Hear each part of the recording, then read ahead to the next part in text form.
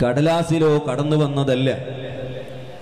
സുന്നത്ത് ജമാഅത്ത് മഹത്തുക്കളായ സ്വാലിഹീങ്ങളിലൂടെ, വ്യക്തികളിലൂടെയാണ് ഈ പ്രസ്ഥാനം കടന്നു വന്നത്. അതാണ് നബി സല്ലല്ലാഹു അലൈഹി വസല്ലമ തങ്ങളുടെ കാലഘട്ടത്തിലോ അതല്ലെങ്കിൽ അതിൻ്റെ അടുത്ത കാലത്തോ മാലിക്കുദ്ദീനാർ കൂട്ടരും കേരളത്തിലേക്ക് വന്നു. ആ സ്വഹാബികളിലൂടെയാണ് പരിശുദ്ധമായ ദീൻ കേരളത്തിൽ എത്തിയിട്ടുള്ളത്. കേരളത്തിൽ വന്ന് 10ഓളം പള്ളികൾ നിർമ്മിച്ചതും, ആ കൂട്ടത്തിൽ മംഗലാപുരത്തെ ജുമാഅത്ത് പള്ളി, കാസർഗോഡ് മാലിക്കുദ്ദീനാർ പള്ളി നിർമ്മിക്കുന്നതിനേക്കാളും മുമ്പ് മംഗലാപുരത്തെ പള്ളി നിർമ്മിക്കപ്പെട്ടിട്ടുണ്ട് എന്നാണ് അതിൻ്റെ ഡേറ്റ് നമ്മെ പഠിപ്പിക്കുന്നത്. ഏതിരുന്നാലും ഇരിക്കട്ടെ, മഹത്തുക്കളായ സ്വഹാബികളിലൂടെയാണ് സുന്നത്ത് ജമാഅത്ത് കടന്നു വന്നത് എങ്കിൽ ഇവിടെ ഇന്ന് പ്രവർത്തിക്കുന്ന ബിദ്അത്തിന്റെ കക്ഷികളെ കൂട്ടത്തിൽ ഒരൽപ്പം പഴക്കമുള്ളത് വഹാബിസത്തിനാണ്. കാരണം വഹാബിസം രൂപീകരിക്കപ്പെടുന്നത് ഹിജ്റ 1140-ലാണ്. 1111-ലോ 15-ലോ ജനിച്ച ഇബ്നു അബ്ദുൽ വഹാബ് ആ പ്രസ്ഥാനം പടുത്തുയർത്തുന്നത് 1140 ശേഷമാണ്. ഏകദേശം 300 വർഷങ്ങൾക്ക് ശേഷം, 300 വർഷങ്ങൾക്ക് മുമ്പ് 1140 തുടക്കം കുറിച്ച ഈ പ്രസ്ഥാനം കേരളത്തിലേക്ക് എത്തിയത് ഏകദേശം 97 കൊല്ലങ്ങൾക്ക് മുമ്പാണ്. അഥവാ കേരളത്തിലെ കൊടുങ്ങല്ലൂരിൽ 1920 ഈ പ്രസ്ഥാനം കേരളത്തിൽ എത്തിയത്. ഈ പ്രസ്ഥാനത്തിൻ്റെയും സുന്നത്ത് ജമാഅത്തിൻ്റെയും ഇടയിലുള്ള ഏറ്റവും വലിയ വ്യത്യാസം ഇവിടെയാണ് നാം മനസ്സിലാക്കാനുള്ളത്.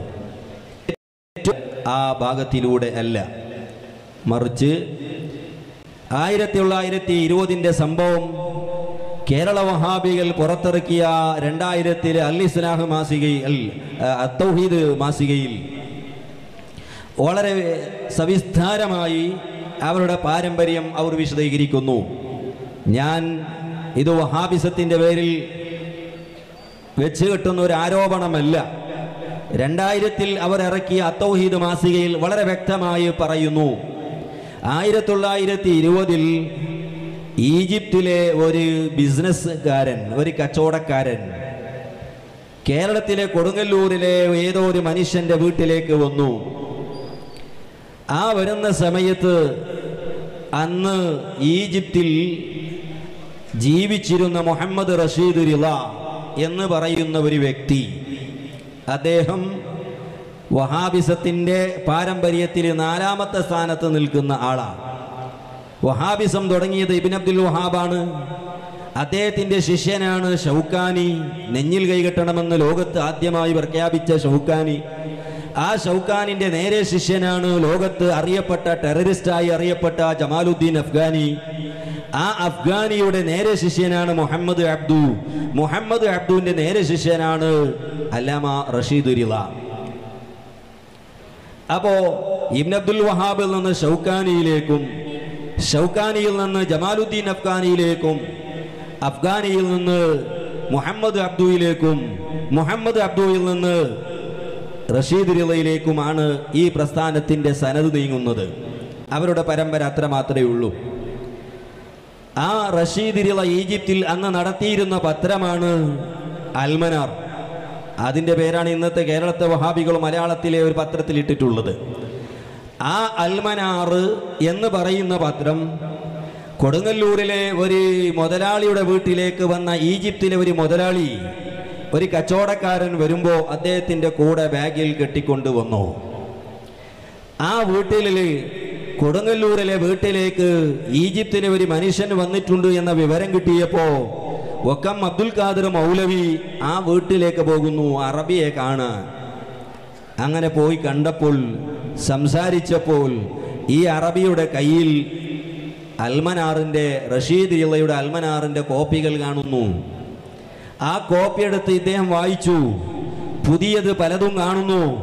അതുവരെ ഇല്ലാത്ത പുതിയ ആശയങ്ങൾ, ഇബ്നു അബ്ദുൽ വഹാബിൻ്റെ പുതിയ ചിന്താഗതികൾ, അഥവാ ആ പുതിയ ശിർക്കും അതുപോലെ തന്നെയുള്ള ബിദ്അത്തുകളും, അത്തരം കാര്യങ്ങൾ ഈ പത്രത്തിൽ കണ്ടപ്പോൾ വക്കം അബ്ദുൽ ഖാദിർ മൗലവി അതിൽ ആകർഷിതനാകുന്നു. ആ പത്രം വാങ്ങി, ആ മാസിക വാങ്ങി, അഡ്രസ്സ് കണ്ടുപിടിച്ചു. ഈജിപ്തിലേക്ക് കത്തെഴുതി തൻ്റെ അഡ്രസ്സ് വെച്ച് എനിക്ക് ഈ കത്ത് ഈ പത്രം പോസ്റ്റ് വഴി അയച്ചു തരണമെന്ന് പറഞ്ഞു. അങ്ങനെ വക്കം അബ്ദുൽ ഖാദിർ മൗലവിക്ക് ഈജിപ്തിൽ നിന്ന് അൽമനാറിൻ്റെ കോപ്പികൾ എല്ലാ മാസവും വരാൻ ആരംഭിച്ചു. അങ്ങനെ ആ പത്രം വായിച്ചു, 2 വായിച്ചു, 3 വായിച്ചു, അങ്ങനെ കുറച്ചും വായിച്ചപ്പോൾ വക്കം അബ്ദുൽ ഖാദിർ മൗലവി ഒരു വഹാബിയായി മാറുന്നു. അതാണ് കേരളത്തിലെ ആദ്യത്തെ വഹാബി. അങ്ങനെ ഈ മനുഷ്യൻ വഹാബിയായി കൊടുങ്ങല്ലൂരിലെ ചില ചെറുപ്പക്കാരെ കൂട്ടി ക്ലാസ് എടുക്കാൻ തുടങ്ങി. അങ്ങനെയാണല്ലോ ഗൾഫിൽ പോയ ആളുകൾ, നേരത്തെ ഇവിടെ പറഞ്ഞല്ലോ, ഗൾഫിൽ പോയി അവിടെ പോയി നീളത്താടി വെച്ച് ഏതാനും 4 തുണ്ട് ആയത്തുകളും ഹദീസുകളും വന്ന് നാട്ടിൽ ക്ലാസ് എടുക്കുന്ന ചില സാധാരണക്കാരെ നമുക്ക് കാണാൻ കഴിയും. ഇതുപോലെ ഈ മനുഷ്യൻ ക്ലാസ് എടുക്കാൻ തുടങ്ങി, ആളുകളെ ബ്രെയിൻ വാഷ് ചെയ്തു. അങ്ങനെയാണ് വഹാബിസം കേരളത്തിൽ ജനിക്കുന്നത്. അന്ന് അവർ രൂപീകരിച്ച ഈ വക്കം അബ്ദുൽ ഖാദിർ മൗലവി ഏതാനും ചില ആളുകളെ വഹാബികളാക്കി മാറ്റി. എന്നിട്ട് അതിനിട്ട പുതിയൊരു സംഘടന ഉണ്ടാക്കി. അതിനിട്ട പേരാണ് നിഷ്പക്ഷ സംഘം എന്നുള്ളത്. വഹാബിസത്തിന്റെ ആദ്യത്തെ സംഘടനയുടെ പേരാണ് നിഷ്പക്ഷ സംഘം. അത് കഴിഞ്ഞ് 1 വർഷം കഴിഞ്ഞപ്പോൾ ആ സംഘടനയുടെ പേര് ഒന്നും കൂടി മാറ്റി മുസ്ലിം ഐക്യസംഘമാക്കി. പിന്നെ 2 വർഷം കഴിഞ്ഞപ്പോൾ അതിൻ്റെ പേര് വീണ്ടും മാറ്റി കേരള ജംഇയ്യത്തുൽ ഉലമ KJU എന്ന പേരിൽ വഹാബികൾ ആ സംഘടന രജിസ്റ്റർ ചെയ്തു. അതാണ് കേരള വഹാബികളുടെ ജനനം. ഈ സംഭവത്തിൽ നിന്ന് നമുക്ക് മനസ്സിലാക്കാൻ കഴിയും, സുന്നത്ത് ജമാഅത്ത് കടന്നു വന്നത് സ്വഹാബികളിലൂടെയാണെങ്കിൽ വഹാബിസം കടന്നു വന്നത് സ്വഹാബികളിലല്ല, താബികളുടെ വഴിയല്ല, മറിച്ച് ഒരു കച്ചവടക്കാരൻ കൊണ്ടുവന്ന ഒരു പത്രം വഴിയാണ്. ഇത് അതുകൊണ്ടാണ് ഈ പ്രസ്ഥാനത്തിന് നിലനിൽപ്പില്ല. നിങ്ങൾക്കറിയാമല്ലോ, നേരത്തെ ബഹുമാനപ്പെട്ട പൊന്മള ഉസ്താദ് മുഅ്തസിലത്തിനെ പറ്റി പറഞ്ഞു. പക്ഷേ ആ മുഅ്തസിലത്ത് ഒരു കാലത്ത് രാജ്യം ഭരിച്ചവരായിരുന്നു. മഹാനായ അഹ്മദ് ബിൻ ഹംബൽ റളിയല്ലാഹു അൻഹുവിനെ 27 മാസക്കാലം ജയിലിൽ അടച്ച് ആക്രമിച്ച ആ നിലക്ക് ഭരണസ്വാധീനമുണ്ടായ ജനങ്ങളായിരുന്നു മുഅ്തസിലത്ത്. നാട്ടിൽ ഭരിച്ച ജനസ്വാധീനമുള്ള വളരെ പാണ്ഡിത്യമുള്ള വിഭാഗമായിരുന്നു മുഅ്തസിലത്ത്. പക്ഷേ ഇന്ന് ലോകത്ത് മുഅ്തസിലത്തിനെ കാണാൻ കഴിയുന്നില്ല, ലോകത്ത് കറാമിയത്തിനെ കാണാൻ കഴിയുന്നില്ല, സൈദിയത്തിനെ കാണാൻ കഴിയുന്നില്ല. അങ്ങനെ കഴിഞ്ഞ റവാഫിളുകളെ കാണാൻ കഴിയുന്നില്ല, ഖവാരിജുകളെ കാണാൻ കഴിയുന്നില്ല. കഴിഞ്ഞ കാലഘട്ടങ്ങളിൽ പ്രവർത്തിച്ച പുത്തൻ പ്രസ്ഥാനങ്ങളൊക്കെയും നശിച്ചു പോയിട്ടുണ്ട്. ആ നശീകരണത്തിലേക്കാണ് കേരള വഹാബിസം ഇന്ന് നീങ്ങിക്കൊണ്ടിരിക്കുന്നത്. ആദ്യകാലത്ത് അവർ നമ്മുടെ നാട്ടിലുള്ള സാധാരണക്കാരെ സ്വാധീനിക്കാൻ അവർ ഉപയോഗിച്ച ഒരുപാട് തന്ത്രങ്ങളുണ്ടായിരുന്നു. ജിന്നും ഷെയ്ത്താനും സിഹിറും കണ്ണേറും ഒക്കെ തുടങ്ങി അത്തരം കാര്യങ്ങൾ പഴഞ്ചൻ സംസ്കാരമാണെന്നും അന്ധവിശ്വാസങ്ങളാണെന്നും മുസ്ലിയാക്കന്മാർ ജനങ്ങളെ ചൂഷണം ചെയ്യുന്നവരാണെന്നൊക്കെ ഇത്തരം കാര്യത്തിന്റെ പേരിൽ സാധാരണക്കാരെ തെറ്റിദ്ധരിച്ചിരുന്നു. റബ്ബിന്റെ മഹത്തായ തൗഫീഖ് കൊണ്ട് ഏത് അടവ് വെച്ചിട്ടാണോ സമൂഹത്തിന് അവർ സ്വാധീനിച്ചത്, ആളുകളെ കബളിച്ചത്, അതേ അടവ് കൊണ്ട്, അതേ വസ്തുക്കൾ കൊണ്ട് ഇന്ന് അവർ നശിച്ചുകൊണ്ടിരിക്കുന്നു. ഇത് പറയുമ്പോൾ ഞാൻ നിർത്തുകയാണ്. ചെറിയൊരു കഥ എനിക്ക് ഓർമ്മ വരികയാണ്. വെള്ളത്തിൽ കിട്ടിയത് വെള്ളത്തിൽ പോയി എന്നുള്ളൊരു കഥ ഉണ്ട്. പണ്ടൊരാള് പശു വളർത്തുന്ന ഒരാള്, അയാള് ഇങ്ങനെ പാല് കച്ചവടം നടത്തുന്ന ആളാണ്. അങ്ങനെ പാല് വിൽപ്പന ചെയ്യുമ്പോൾ പാലിന് വെള്ളം ചേർത്തിട്ടാണ് അദ്ദേഹം വിൽക്കാറുള്ളത്. അങ്ങനെ പാല് കച്ചവടം നടത്തി അതിൽ വെള്ളം ഒഴിച്ചതുകൊണ്ട് ഒരുപാട് ലാഭം കിട്ടി. അവസാനം ബിസിനസ് ഒന്നും കൂടി ഉഷാറാക്കണമെന്ന് തോന്നി ഇയാൾ ഒരു പശുവിന് പകരം വീണ്ടും മറ്റൊരു പശു വാങ്ങാൻ വേണ്ടി തീരുമാനിച്ചു. അങ്ങനെ ഈ പാല് കൊണ്ട് കിട്ടിയ കാശുമായി സന്തയിൽ നിന്ന് പശു വാങ്ങാൻ വേണ്ടി പോകുന്ന വഴിക്ക് ഒരു പുഴ കാണുന്നു. ക്ഷീണിച്ച ഇയാൾ പുഴയിൽ ഈ പൈസൻ്റെ ചാക്ക് കെട്ട് പുഴൻ്റെ മുകളിൽ വെച്ച് വെള്ളത്തിലിറങ്ങി മുഖം കഴുകി കാലൊക്കെ വൃത്തിയാക്കി മുകളിൽ വന്ന് നോക്കുമ്പോൾ അവിടെ വെച്ചിട്ട പൈസൻ്റെ കെട്ട് കാണുന്നില്ല. പലയിടത്തും പരിധി നോക്കുമ്പോൾ കാണുന്നില്ല. മേൽപോട്ട് നോക്കുമ്പോൾ ഈ കെട്ട് ഒരു കുരങ്ങ് കൊണ്ടുപോയി ഇങ്ങനെ മരത്തിൻ്റെ മുകളിൽ നിൽക്കുന്നു. ഇയാൾ പല ശ്രമങ്ങളും നടത്തി നോക്കി കുരങ്ങിൽ നിന്ന് പൈസ പിടിച്ചു പറ്റാൻ. അവസാനം ഇയാൾ കല്ലെറിഞ്ഞതുപോലെ നടിച്ചു. അപ്പോൾ കുരങ്ങ് ആ കെട്ടിൽ നിന്ന് ഓരോ നാണയമെടുത്ത് ഇയാളെ മുകളിലേക്ക് വലിച്ചെറിഞ്ഞു. ഇയാൾ ഒരു കല്ല് വലിച്ചെറിയുന്നു. അപ്പോൾ കുരങ്ങ് വീണ്ടും ഒരു പൈസൻ്റെ അതിൻ്റെ കോയിൻ വലിച്ചെറിയുന്നു. അങ്ങനെ ഇയാൾ പലതും എറിഞ്ഞു അവസാനം കുരങ്ങും ഇങ്ങോട്ട് എറിയുന്നു, ഇയാൾ അങ്ങോട്ട് എറിയുന്നു. ആ എറിയുമ്പോൾ കുറേ സാധനം പുഴൻ്റെ മുകളിൽ വീണു, കുറേ സാധനം വെള്ളത്തിലും വീണു. അപ്പോൾ വെള്ളത്തിൻ്റെ മുകളിൽ കിട്ടിയത് പറക്കിയെടുത്തു. വെള്ളത്തിൽ വീണു പോയപ്പോൾ ഇയാൾ പറഞ്ഞു വെള്ളത്തിൽ കിട്ടിയത് വെള്ളത്തിൽ പോയി എന്നതുപോലെ വഹാബിസം ഒരു കാലത്ത് ജിന്നിലും സിഹിറും പറഞ്ഞ് ആളുകളെ കബളിപ്പിച്ചു. അവസാനം അതേ ജിന്നും സിഹിറിൽ അവർ 8ആയി പിളർന്നു, എവിടെയോ എത്തിപ്പെട്ടിട്ടുണ്ട്. ആ നിലക്കുള്ള നശീകരണത്തിലേക്കാണ് വഹാബിസം ഇന്ന് പോയിക്കൊണ്ടിരിക്കുന്നത്. ലോകത്തിലെ ഏറ്റവും വലിയ ഭീകരവാദികളായി വഹാബികൾ ഇന്ന് അറിയപ്പെട്ടുകൊണ്ടിരിക്കുകയാണ്. കാരണം അതിൻ്റെ തുടക്കം തന്നെ ഭീകരവാദത്തിലാണ്. 1140 വഹാബികൾ നടത്തിയ അവരുടെ ആക്രമണങ്ങൾ കൊണ്ട് ത്വായിഫിൽ വെച്ചുകൊണ്ട് തന്നെ കേവലം ത്വായിഫിൽ 70,000-ഓളം വരുന്ന സുന്നി മുസ്ലിമീങ്ങളെ ഈ വഹാബി പട്ടാളം കൊന്നെടുത്തു എന്ന് സഹാദത്തുദ്ദാറൈനിലെ 1-ാം വാള്യത്തിലും അതുപോലെ സൈനി ദഹലാനിൻ്റെ ഖുലാസത്തുൽ കലാമിലും വളരെ വ്യക്തമായി കാണാൻ കഴിയും. 70,000-ഓളം ആളുകളെ ത്വായിഫിൽ വെച്ചുകൊണ്ട് വഹാബികൾ കൊന്നു. അവിടെ പറയുന്നു, അവിടെ അന്ന് ഒലിച്ചിരുന്ന രക്തം സുബ്ഹാനല്ലാഹ് ചരണ്ടികളിൽ മഴവെള്ളം ഒലിച്ചതുപോലെ ഒലിച്ചിരുന്നു എന്നാണ് ചരിത്രം പഠിപ്പിക്കുന്നത്. അപ്പോൾ ലോകത്ത് ഭീകരവാദത്തോടെയാണ് വഹാബികൾ അവരുടെ പ്രസ്ഥാനം പ്രചരിപ്പിച്ചത്. അതേ ഭീകരവാദത്തിലാണ് ഇന്നും അവർ പ്രവർത്തിക്കുന്നത്. നേരത്തെ ഇവിടെ ഉണർത്തിയതുപോലെ സുന്നത്ത് ജമാഅത്തിൻ്റെ സംഘടനകളിൽ പ്രവർത്തിക്കുന്ന ഒരാളും ഭീകരവാദത്തിൻ്റെ പേരിൽ ലോകത്ത് എവിടെയും പിടിക്കപ്പെട്ടിട്ടില്ല, എവിടെയും പ്രവർത്തിച്ചിട്ടില്ല. ലോകത്ത് ഭീകരവാദത്തിൻ്റെ പേരിൽ പ്രവർത്തിക്കുന്ന എല്ലാ സംഘടനകളും അതുപോലെ വ്യക്തികളും അത് വഹാബിസത്തിൻ്റെ പ്രൊഡക്റ്റുകളാണ്.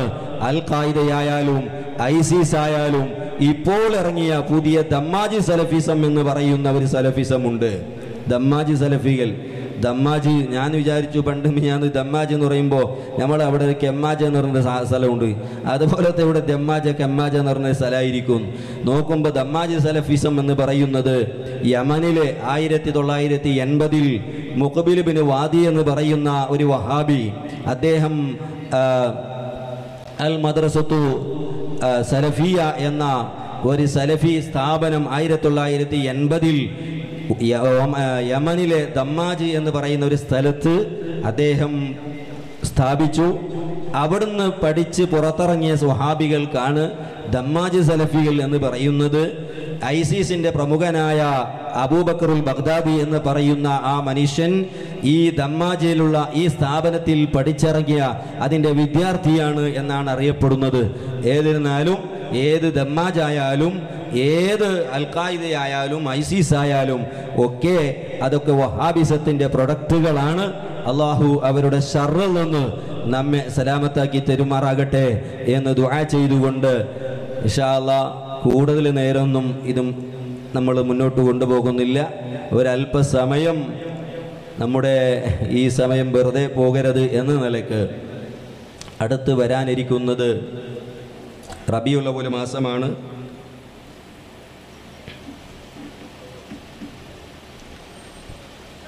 ഒരു പ്രത്യേക അറിയിപ്പ്, ഒരു വോളണ്ടിയറിൻ്റെ ഡോക്യുമെൻ്റുള്ള ഒരു പോക്കറ്റ് വീണ് പോയിട്ടുണ്ട്, കളഞ്ഞു പോയിട്ടുണ്ട്.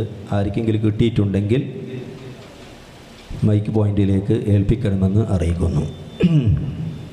ഇൻഷാ അല്ലാഹ് അടുത്ത് വരാനിരിക്കുന്നത് റബീഉൽ അവ്വൽ മാസമാണ്. ഹബീബായ മുത്തുനബി സല്ലല്ലാഹു അലൈഹി വസല്ലമ തങ്ങളുടെ ജന്മദിനം ആചരിക്കുന്ന മഹത്വമേറിയ മാസമാണ്. ആ മാസത്തിൽ കൂടാനും ഹബീബിൻ്റെ മൗലിദുകളും ജന്മദിനവുമൊക്കെ ആചരിക്കാൻ അള്ളാഹു നമുക്കൊക്കെ നമ്മുടെ കുടുംബത്തിനും തൗഫീക്ക് നൽകുമാറാകട്ടെ എന്ന് ദുആ ചെയ്യുന്നു. റസൂലുള്ളാഹി സ്വല്ലല്ലാഹു അലൈഹി വസല്ലം തങ്ങളുടെ ജന്മദിനം ആചരിക്കുന്നത് അത് ബിദ്അത്ത് മാത്രമല്ല ശിർക്കാണ് എന്നാണ് വഹാബിസത്തിൻ്റെ വാദം. ബിദ്അത്ത് മാത്രമല്ല, ഉമർ മൗലവി അദ്ദേഹത്തിൻ്റെ പുസ്തകത്തിൽ പറഞ്ഞത് അത് ശിർക്കാണ് എന്നാണ്. മൗലിദൊക്കെയും ശിർക്കാണ് എന്നാണ്. അപ്പോൾ മീലാദായാലും മൗലിദായാലും ഒക്കെ റസൂലുള്ളാഹി സ്വല്ലല്ലാഹു അലൈഹി വസല്ലം തങ്ങളുടെ പൊരുത്തം ആഗ്രഹിച്ചുകൊണ്ട് കഴിക്കുന്നത് കൊണ്ട് അതൊക്കെയും ഷിർക്കിൻ്റെ വ്യാപ്തിയിൽ പെടുന്നതാണ് എന്നാണ് അതിൻ്റെ ആചാര്യന്മാർ എഴുതി വെച്ചിട്ടുള്ളത്. അതുകൊണ്ട് ഇൻഷാ അല്ലാഹ് ആ വിഷയത്തിലേക്ക് ഊന്നിക്കൊണ്ട് നമുക്ക് ഇൻഷാ അല്ലാഹ് ചെറിയ ഒരു ചോദ്യോത്തര പരിപാടി ഇവിടെ നടത്താവുന്നതാണ്. ബഹുമാനപ്പെട്ട SP ഹംസ സഖാഫി ഉസ്താദും അതുപോലെ തന്നെ അഷ്റഫ് സഖാഫി കിന്യ ഈ ചോദ്യോത്തര സെഷനിൽ ഇവിടെ നേതൃത്വം കൊടുക്കുന്നു.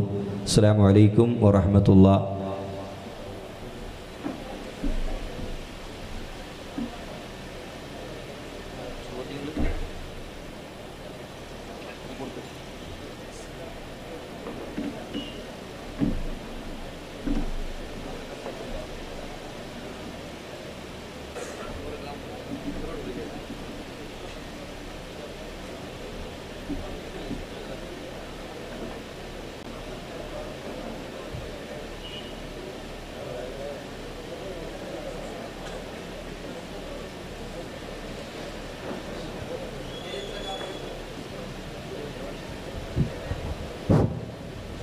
ഹുസൈൻ മുസ്ലിയാർ ബാളഹന്നൂരാണ് ചോദിക്കുന്നത്. ഒരു വ്യക്തിയെ കബറടക്കിയതിന് ശേഷം തൽഖീൻ ഓതുന്നു, എന്താണ് അതിന് തെളിവ്?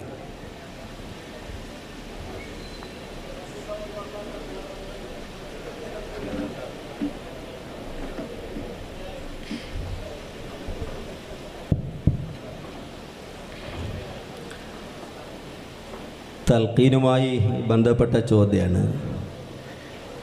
ഇൻഷാ അല്ലാഹ് നമ്മുടെ വിഷയം മീലാദുൻ നബിയുമായി ബന്ധപ്പെടുത്തിയാണെങ്കിൽ നന്നായിരുന്നു. ഏതെന്നാലും ചോദിച്ച സ്ഥിതിക്ക് ഉണർത്തുകയാണ്. തൽഖീന് മരണപ്പെട്ടു പോയവർക്ക് തൽഖീന് പറഞ്ഞു കൊടുക്കുന്ന ഏർപ്പാട് ഉണ്ട്. 2 തെളിവുകൾ വളരെ പ്രധാനമായി ഈ വിഷയത്തിലുണ്ട്. ഇമാം സുലൈമാനുൽ ജമൽ റഹിമഹുല്ല തൻ്റെ ഹാഷിയത്തുൽ മൻഹജിൽ പരിശുദ്ധ ഖുർആനിൻ്റെ ആയത്ത് ഇതിനെ രേഖപ്പെടുത്തിക്കൊണ്ട് ഇതിനെ സമർത്ഥിക്കുന്നത് കാണാൻ കഴിയും. ഫദക്കിർ ഫഇന്ന ദിക്റ തൻഫഉൽ മുഅ്മിനീൻ. ഫദക്കിർ ഓർമ്മപ്പെടുത്തൂ, ഫഇന്ന ദിക്റ തൻഫഉൽ മുഅ്മിനീൻ. ഓർമ്മപ്പെടുത്തുക എന്നത് മുഅ്മിനീങ്ങൾക്ക് ഉപകരിക്കുന്നതാണ്. പരിശുദ്ധ ഖുർആനിൻ്റെ ഈ ആയത്ത് തൽഖീനിൻ്റെ തെളിവാണ് എന്ന് മഹാനായ ഇമാം സുലൈമാനുൽ ജമൽ റഹിമഹുല്ല ഹാഷിയത്തുൽ മൻഹജിൽ വിശദീകരിച്ചത് കാണാൻ കഴിയും.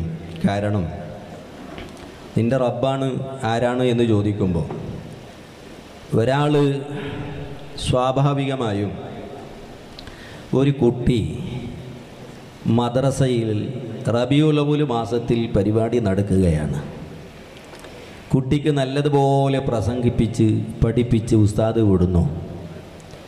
ആ കുട്ടി സ്റ്റേജിൽ കയറുന്നത് ജീവിതത്തിൽ ആദ്യമാണ്. കുട്ടി വെപ്രാളം കൊണ്ട് അവിടെ പോയപ്പോൾ ഒന്നും ഓർക്കുന്നില്ല, എല്ലാം മറന്നു പോകുന്നു. നേരത്തെ റൂമിൽ ചോദിച്ചപ്പോൾ വളരെ എളുപ്പത്തിൽ പ്രസംഗിച്ച കുട്ടി സ്റ്റേജിൽ കയറിയപ്പോൾ പുതിയൊരു ലോകമാണ്, പുതിയൊരു സ്ഥലത്താണ്. ആ കുട്ടി വെപ്രാളം കൊണ്ട് എല്ലാം മറന്നുപോയി. പറയാനും വായി തുറക്കാൻ കഴിയുന്നില്ല. കുട്ടി തിരിച്ചു വരുന്നു. ഇത് ലോകത്തിലെ അനുഭവമാണ്. ഒരു പുതിയ ലോകത്തിലേക്ക് കാല് വെക്കുമ്പോൾ സ്വാഭാവികമായും ഉദാഹരണത്തിന് പാസ്സായി തഹ്സീലായിട്ട് വന്ന ആളുകൾ ഫസ്റ്റ് ഇമാമത്ത് നിന്ന് ഖുതുബയിലേക്ക് കയറിയപ്പോൾ പലപ്പോഴും പലതും മറന്നു പോവുകയാണ്. എന്തേ? ജീവിതത്തിൽ ആദ്യമാണ് മിമ്പറിൽ കയറി ആളുകളെ മുന്നിൽ ഖുതുബ ഒന്ന് അവതരിപ്പിക്കുന്നത്. ആ വെപ്രാളത്തിൽ പലതും മറന്നു പോവുകയാണ്, പലതും സംഭവിക്കുന്നു. അത് ലോകത്തിലെ അനുഭവമാണ്. ഇതുപോലെ ഒരു മനുഷ്യൻ ഖബറിലെത്തുമ്പോൾ പുതിയൊരു ലോകം, പുതിയൊരു അനുഭവം, എല്ലാം പേടി ഉറഞ്ഞു നിറഞ്ഞ ലോകമാണ്. അതുകൊണ്ട് അവിടെ എന്ത് പറയണമെന്ന് വെപ്രാളത്തിൽ പെട്ടുപോകുന്ന മനുഷ്യൻ ഫദക്കിർ, അവനെ ഓർമ്മിപ്പിച്ചു കൊടുക്കുക. ഫഇന്ന ദിക്റ തൻഫഉൽ മുഅ്മിനീൻ, മുഅ്മിനീങ്ങൾക്ക് ഉപകരിക്കുന്നതാണ്. അതുകൊണ്ട് ഈ ആയത്ത് തൽഖീനിന് തെളിവാണ് എന്ന് ഇമാം സുലൈമാനുൽ ജമലാണ്, ഞാനല്ല പറഞ്ഞത്. ഒന്ന്. രണ്ടാമത്, ഇമാം തബറാനി അൽ-മുഅ്ജമുൽ കബീറിൽ വ്യക്തമായി റിപ്പോർട്ട് ചെയ്ത ഹദീസിൽ അബൂ ഉമാമത്ത് അൽ ബാഹിരി റളിയല്ലാഹു അൻഹുവിൽ നിന്ന് റിപ്പോർട്ട് ചെയ്ത ഹദീസിൽ വളരെ കൃത്യമായി തൽഖീന് പറഞ്ഞു കൊടുക്കണമെന്നുള്ള ഹദീസ് ഇമാം തബറാനി റിപ്പോർട്ട് ചെയ്തിട്ടുണ്ട്. ഈ ആയത്തിൻ്റെയും ഹദീസിൻ്റെ വെളിച്ചത്തിൽ തൽഖീന് സുന്നത്താണ് എന്ന് എല്ലാ നമ്മുടെ ഫുഖഹാഉം അവരുടെ ഗ്രന്ഥങ്ങളിൽ ഫത്ഹുൽ മുഈൻ അടക്കം, തുഹ്ഫ അടക്കം, നിഹായ അടക്കം, ശറഹുൽ മുഹദ്ദബ് അടക്കം മുഴുവൻ ഗ്രന്ഥങ്ങളിലും രേഖപ്പെടുത്തി വെച്ചത് വായിക്കാൻ കഴിയും.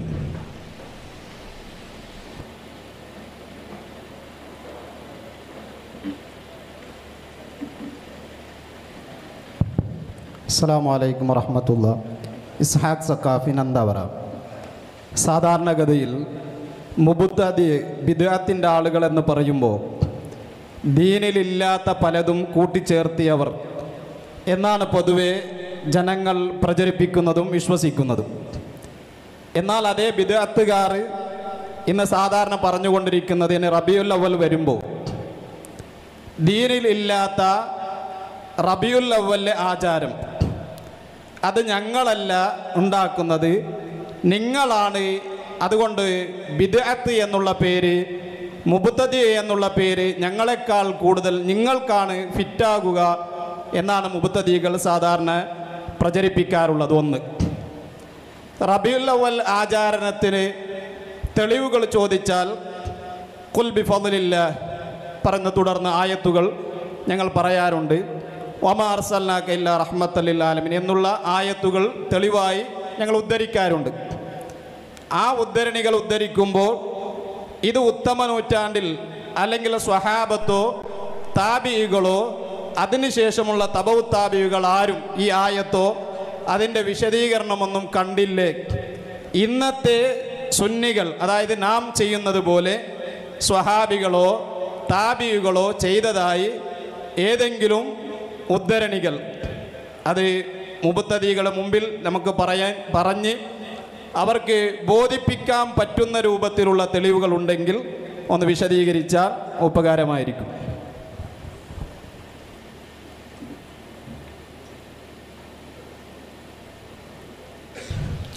ബിദ്അത്ത്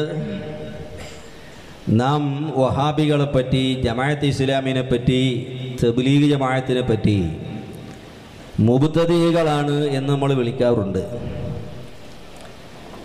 യഥാർത്ഥത്തിൽ ഈ പേര് നമുക്കല്ല ഫിറ്റായത്, സുന്നികളായ നിങ്ങൾക്കാണ്.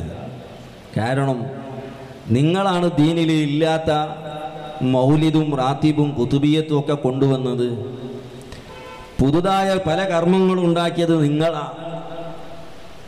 നമ്മൾ റസൂലുള്ളാഹിന്റെ കാലത്തുള്ളത് മാത്രമായി ചെയ്യുന്നവർ. അതുകൊണ്ട് ബിദ്അത്ത് അൽ മുബ്തദി എന്നുള്ള പേര് നമ്മളെക്കാൾ ഏറ്റവും അർഹമായത് നിങ്ങൾക്കാണ് എന്നാണ് വഹാബികൾ പറയാറുള്ളത്.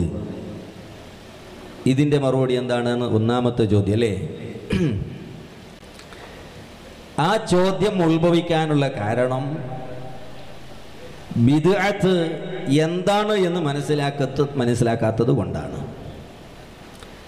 ബിദ്അത്ത് എന്നതിൻ്റെ വ്യാഖ്യാനവും ഉദ്ദേശവും നന്നായി മനസ്സിലാക്കാത്തതും പഠിക്കാത്തത് കൊണ്ടാണ് വഹാബിക്ക് ഇങ്ങനെ ഒരു സംശയമോ അവൻ്റെ ചോദ്യമോ ഉണ്ടായത്.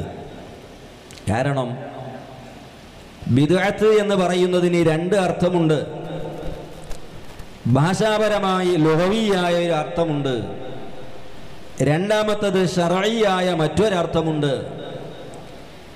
ഭാഷാപരമായുള്ള അർത്ഥം മാ ഉഹ്ദിസ മിൻ ഗൈരി മിസാലിൻ സാബിഖ്, ബിദ്അത്തിന്റെ ഭാഷാപരമായ അർത്ഥമാണ്. മാ ഉഹ്ദിസ മിൻ ഗൈരി മിസാലിൻ സാബിഖ്, മുൻമാതൃകയില്ലാതെ പുതുതായി ഉണ്ടാക്കപ്പെട്ട കാര്യം എന്നാണ് ബിദ്അത്തിന്റെ ഭാഷാപരമായ അർത്ഥം. ഈ അർത്ഥപ്രകാരം മുമ്പ് ഇല്ലാതെ പിന്നീട് പുതുതായി ഉണ്ടായ കാര്യം, മുമ്പ് എന്ന് പറയുന്നത് നാം റസൂലുള്ളാഹി സ്വല്ലല്ലാഹു അലൈഹി വസല്ലമ തങ്ങളെ കാലത്തിലേക്ക് ചേർത്തി നമുക്ക് പറയാം, അല്ലെങ്കിൽ ഒരു 100 വർഷം മുമ്പുള്ളതിലേക്കും ചേർത്തി പറയാം, എങ്ങനെയും പറയാം. മാ ഉഹ്ദിസ മിൻ ഗൈരി മിസാലിൻ സാബിഖ്, മുമ്പില്ലാതെ പിന്നീട് പുതുതായി ഉണ്ടാക്കപ്പെട്ടത്. ഈ അർത്ഥപ്രകാരം ബിദ്അത്ത് എന്നതിൽ നല്ലതും ചീത്തയായതും രണ്ടും ഉണ്ട്. ആർക്കും തിരിയുന്ന കാര്യമാണ്. ഈ മൈക്ക് മുമ്പില്ലാത്തതാണ്, മാ ഉഹ്ദിസ മിൻ ഗൈരി മിസാലിൻ സാബിഖ്. അതേസമയത്ത് ഇത് ചീത്തയാണെന്ന് പറയാൻ പറ്റില്ല. ഇതുപോലത്തെ സമ്മേളനം നാം അടക്കം വഹാബികൾ നടത്തുന്നു. ഇത് മാ ഉഹ്ദിസ മിൻ ഗൈരി മിസാലിൻ സാബിഖ്, പക്ഷേ ഇത് ചീത്തയാണെന്ന് പറയാൻ പറ്റില്ല. അതേപോലെ സിനിമാ തിയേറ്ററുകൾ മാ ഉഹ്ദിസ മിൻ ഗൈരി മിസാലിൻ സാബിഖ്, മുൻ മാതൃകയില്ലാതെ പിന്നീടുണ്ടായത്, പക്ഷെ അത് ചീത്തയാണെന്ന് പ്രത്യേകം അറിയേണ്ടതില്ല. ആർക്കസ്ട്രകൾ പിൽക്കാലത്തുണ്ടായതാണ്, പക്ഷേ അത് പുതിയതാണ്, എന്നാലും അത് ചീത്തയാണ്.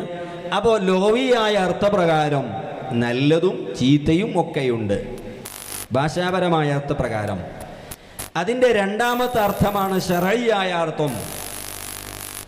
ശർഈയായ അർത്ഥം ബിദ്അത്തിനിക്ക് കൊടുത്തത് ഇമാമുന ശാഫി റളിയല്ലാഹു അൻഹു കൊടുത്ത അർത്ഥം ഇമാം ബൈഹഖി റളിയല്ലാഹു അൻഹു തൻ്റെ മനാഖിബു ശാഫിയിൽ എടുത്തുദ്ധരിച്ചിട്ടുണ്ട്. മാത്രമല്ല ഇമാം ഇബ്നു ഹജർ ഹൈതമി അർബഈനിന്റെ വ്യാഖ്യാനത്തിലും ഫത്ഹുൽ മുബീനിലും ഈ വ്യാഖ്യാനം എടുത്തുദ്ധരിച്ചിട്ടുണ്ട്. ഇമാം ഹാഫിദ് ഇബ്നു ഹജർ അസ്ഖലാനി ഫത്ഹുൽ ബാരിയിലും ഉദ്ധരിച്ചിട്ടുണ്ട്.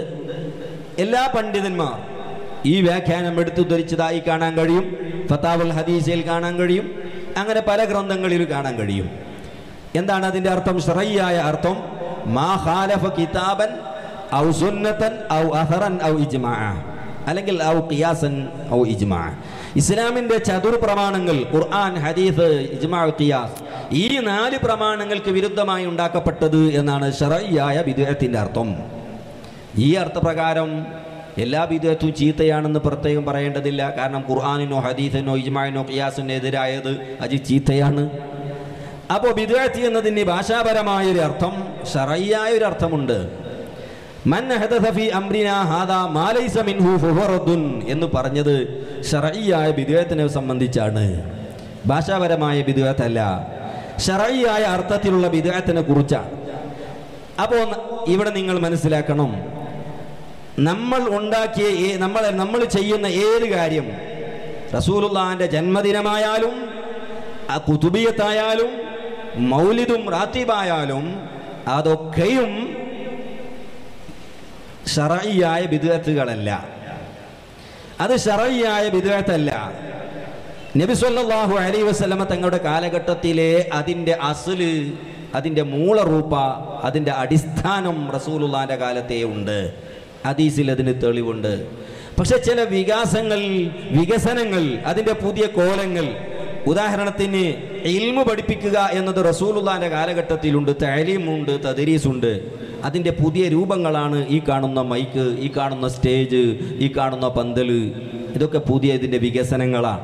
ഇതുപോലെ നബി സല്ലല്ലാഹു അലൈഹി വസല്ലമ തങ്ങളെ കാലഘട്ടത്തിലെ മൗലിദുണ്ട്, ജന്മദിനമുണ്ട്, ഒക്കെയുമുണ്ട്. അതിൻ്റെ അടിസ്ഥാനമുണ്ട്.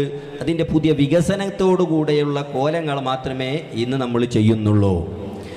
എന്താണ് നിങ്ങളുടെ രണ്ടാമത്തെ ചോദ്യം? അതാണ് എന്ത്? നബി സല്ലല്ലാഹു അലൈഹി വസല്ലമ തങ്ങളുടെ ജന്മദിനത്തിന് വേണ്ടി നമ്മൾ ആയത്തോതുന്നു ഖുൽ ബിഫദ്ലില്ലാഹി വമാ അർസൽനാക ഇല്ലാ റഹ്മത്തൽ ലിൽ ആലമീൻ എന്നുള്ളത്. എന്നാൽ ഇതൊക്കെ സ്വഹാബത്തിനും മുൻകഴിഞ്ഞു പോയ താബികൾക്കൊന്നും കണ്ടിട്ടില്ലേന്നാ. ഒക്കെ കണ്ടവരാണ്, അവർ കഴിച്ചവരാണ്. കഴിക്കാത്തവരാണെങ്കിലേ പ്രശ്നം. എന്താണ് റസൂലുള്ളാഹിന്റെ ജന്മദിനം കൊണ്ടാടുന്നതിൻ്റെ പ്രധാന ഉദ്ദേശം? 2 ലക്ഷ്യമാണ്.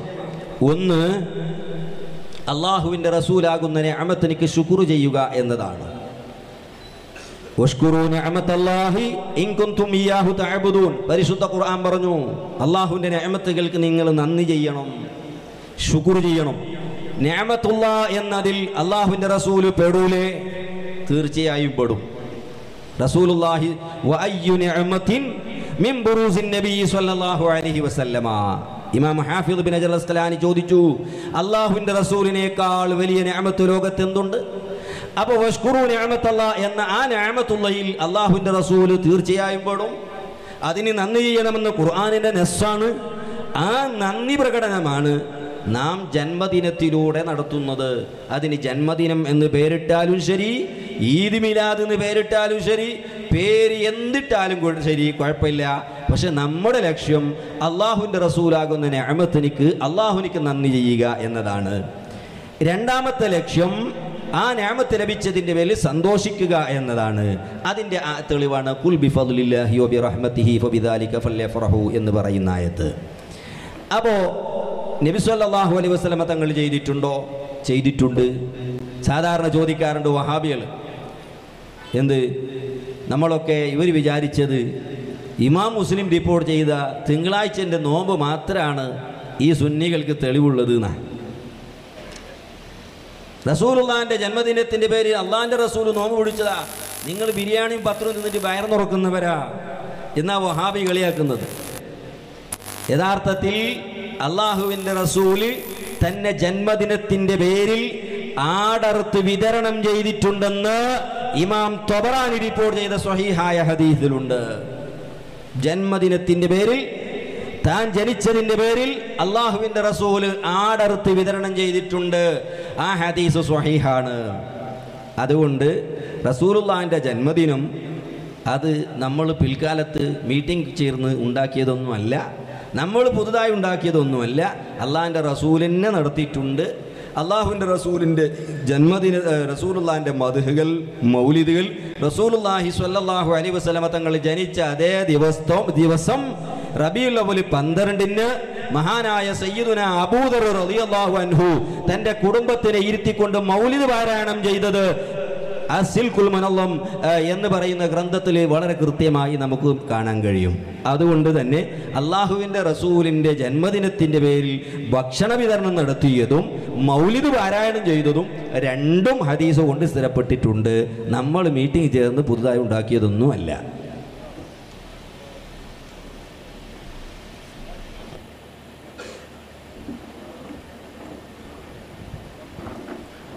സ്റ്റേജും അതുപോലെ സമ്മേളനങ്ങളും അതുപോലെ സൗണ്ട് ഓക്കെ അൽഹംദുലില്ലാ, അത് ഒരു ബിദ്അത്തുകാരും എതിർക്കുന്നില്ല, സുന്നികളും എതിർക്കുന്നില്ല. അപ്പം ജന്മദിനം മാത്രം എതിർക്കുമ്പോൾ അതിൽ എന്തോ ഒന്നുണ്ട് എന്ന് നമുക്ക് മനസ്സിലാക്കാൻ കഴിയും. അതേപോലെ ഉസ്താദ് പറഞ്ഞ അസുലുണ്ട് എന്ന്. ഇൽമു പഠിപ്പിക്കണം, അല്ലിമു പറഞ്ഞിട്ടുള്ള ഇൽമിൻ്റെ മഹത്വങ്ങൾ പഠിപ്പിക്കുന്ന ഹദീസുകൾ ധാരാളമുണ്ട്. അതേപോലെ പ്രബോധനം നടത്തേണ്ട ഹദീസുകൾ ധാരാളമുണ്ട്.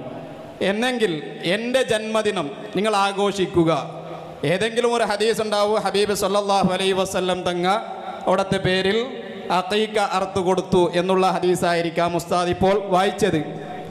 എന്നാലും അത് ശുക്രിന് വേണ്ടിയാണെന്ന് വ്യാഖ്യാനിച്ചാൽ പോലും സ്വഹാബത്ത് ഇതിനെ കണ്ട് എത്ര സ്വഹാബികൾ ആചരിച്ചു എന്നതാണ് ഒന്ന്. അതേപോലെ റബീഉൽ അവ്വലിൻ്റെ ഈദ് മീലാദിൻ്റെ ആചരണക്ക് തെളിവായി പറയുമ്പോൾ ഇന്ന് നടക്കുന്ന ഈദ് മീലാദിൻ്റെ പ്രോഗ്രാമുകൾ അത് ഏത് ഹദീസ് കൊണ്ടാണ് ന്യായീകരിക്കുന്നത് എന്ന് ഉസ്താദ് പറയണം. ഇമാതത്തുൽ അദാ അനി ത്വരീഖ് സ്വദഖ എന്ന് പറഞ്ഞ ഹബീബ് സല്ലല്ലാഹു അലൈഹി വസല്ലം തങ്ങളുടെ പേരിലാണ് പലപ്പോഴും പല ആളുകളും വഴിപോക്കുകാർ പലപ്പോഴും ബുദ്ധിമുട്ടുന്നത്. അതേപോലെ അതിനെതിരെ ഒരു DC ഒരു ഉത്തരവ് നൽകിയപ്പോൾ അതിനെതിരെ പ്രതിഷേധങ്ങളും പ്രതിഭടനങ്ങളും നടന്നത് നമ്മുടെ ജില്ലയിലാണ്. അപ്പം അതുകൊണ്ട് റബീഉൽ അവ്വൽ ആചരിക്കുകയാണെങ്കിൽ പോലും ഈ ഹദീസിനെല്ലാം മാനിച്ചുകൊണ്ടാകണ്ടേ അതുപോലെയുള്ള ഒരു പ്രസ്താവന, പ്രസിദ്ധീകരണം അല്ലെങ്കിൽ ഒരു വാർത്താ സമ്മേളനം എന്തെങ്കിലും നാം നടത്തിയതായിട്ടുണ്ടോ? ഇതൊന്ന് വിശദമായി ഇപ്പം നടത്തുകയാണെങ്കിൽ തന്നെ അതിൻ്റെ മാന്യമായ രീതിയിലാകണം എന്നുള്ള ഒരു വിളംബരം.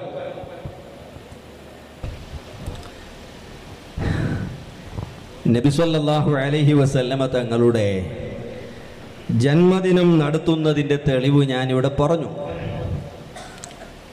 ഇപ്പോൾ വന്നത് ചോദ്യം വീണ്ടും നടത്തണമെന്ന് പറഞ്ഞിട്ടുണ്ടോന്നാ ഒരു ചോദ്യം. അതിന് റസൂലുള്ളാഹിൻ്റെ സുന്നത്ത് എന്ന് പറഞ്ഞാൽ എന്താ? അഫ്ആലുഹു വ അഖ്വാലുഹു വ തഖ്രീറാത്തുഹു. ഹബീബായ മുത്തുനബിൻ്റെ പ്രവർത്തനം, വാക്കുകൾ, മൗനാനുവാദങ്ങൾ, അവിടുത്തെ സമ്മതങ്ങൾ, ഇതൊക്കെയാണ് റസൂലുള്ളാഹിൻ്റെ സുന്നത്ത്.